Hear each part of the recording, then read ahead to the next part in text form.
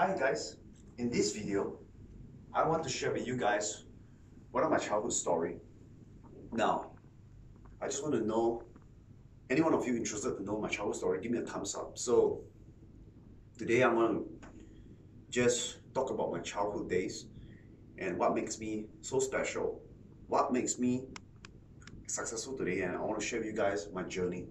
So I remember when I was very young, we lived in a very old place. The house is quite shattered. It's quite dilapidated, and the place is quite run down. So we work very hard. Some days my family wouldn't have the money to pay bills. Some days the electricity was cut down, and many days I think we struggle to even survive. Okay, and my family is a very poor family, and we normally don't have money to buy a place, so we rent a place, and the rental comes from my auntie. So my parents is not able to even afford rental, where my auntie have to fork out some money. Everybody fork out some money here and there to pay for rental. So living in this kind of hostile environment and living in this kind of place, it makes me wants to grow up faster. It makes me wants to know how to make money faster, and of course it makes me wants to succeed faster. But you know guys, life is not a bed of roses. It's not rosy. So at days I struggle. At days I have my bad days. I struggle a lot. And so what did I do? Now, I had three names. My name when I was young, between 12 years old to maybe 21 years old, my name is Ronald Ko. And between 25 to 35 years old, my name is Ronald K. At this point in my life, I'm a bit more matured. I'm a bit more, my hair dropped, and I'm at my middle age. I call myself and I label myself as Ron K. Okay, so what makes Ron K so different from Ronald K and Ronald Ko? Okay, so guys, first of all, I need to thank my parents. Okay, I need to thank my parents. My mom is a very traditional person, but I really thank her. Why? Because she didn't force me to study hard. She gave me all the freedom. She gave me everything I need to succeed in life. And I think more importantly, she didn't force me to do something I don't want to do. So like, if you see in the society, many of the Singaporeans parents, they will I'm not struggling, they will wanting their child to succeed. They want their child to score the A's. They want their child to make a mark in the society and stuff like that. So my parents is somebody who give me all the freedom and all the care.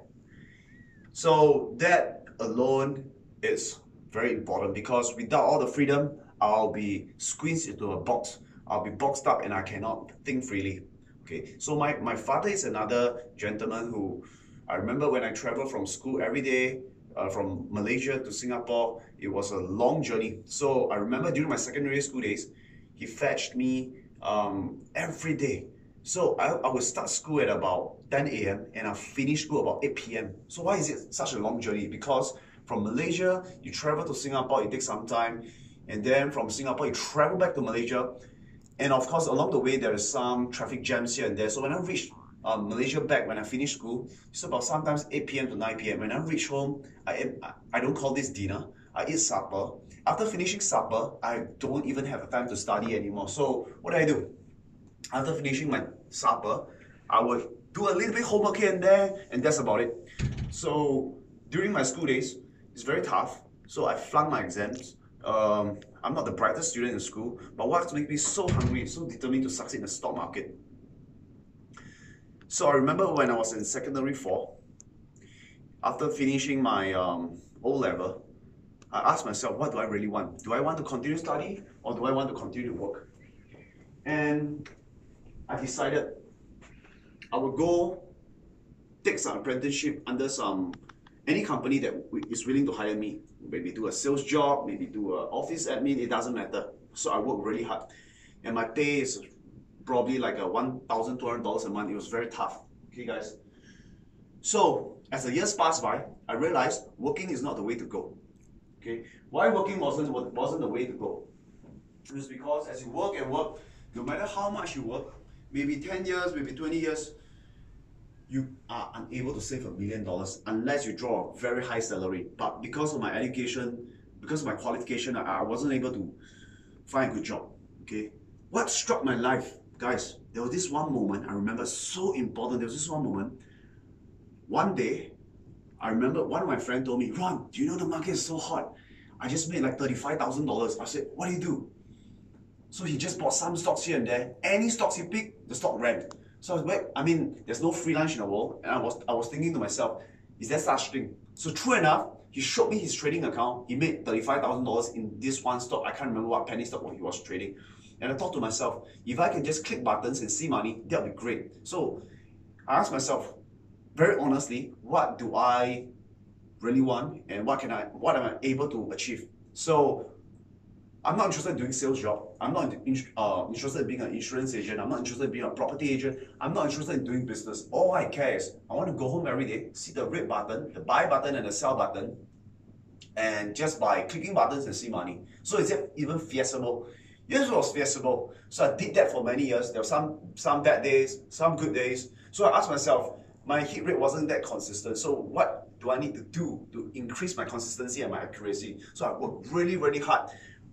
Even harder than I worked back then when I was studying.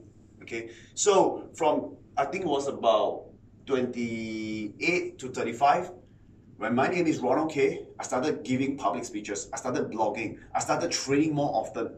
Okay, and during this period of time, that's where I gained a lot of success. Why? Because as I trade more often, my skill brought me to another level. Why? Because I'm doing repetitive work over and over again every day. Okay, guys, success is very boring because you're just doing one thing, two things every day over and over again. So that's what I did so many years. At this point of my life, like I said, my name is Ron K. I would say I don't take trades so often these days, but when I take good trades, all calculated trades, I'm going to hit a big one.